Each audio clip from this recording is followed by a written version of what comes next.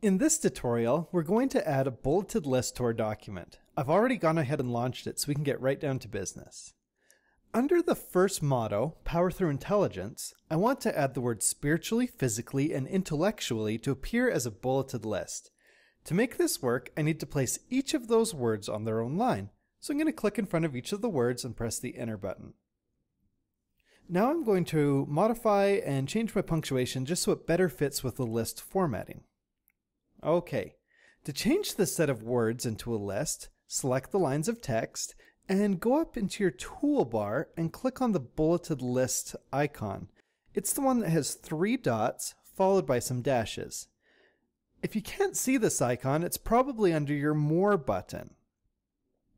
Another place you can access lists from is from the menu bar under Format, Lists, right here. Okay, by just clicking the bullets icon, it converts your text into a bulleted list. Great. But say I wanted to use arrows instead of bullets. Do you see this small triangle beside our bullet icon? Click it to reveal many additional options such as checkboxes and stars.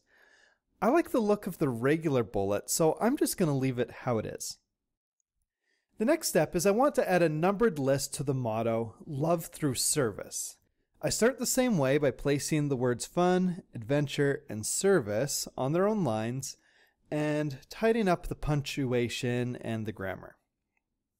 Okay, now look at your bulleted list button. You'll notice that right next to it is the numbered list icon. There's also a small triangle for this one so you can modify the look and change the type, but the default numbered list is exactly what I want, so I'll choose the first option. There, that's all there is to adding lists.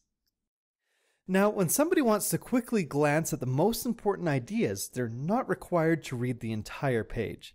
Using bullets and numbered lists is a great way to improve the functional look of your documents. In the next video, we'll look at indenting our text. I'll see you there.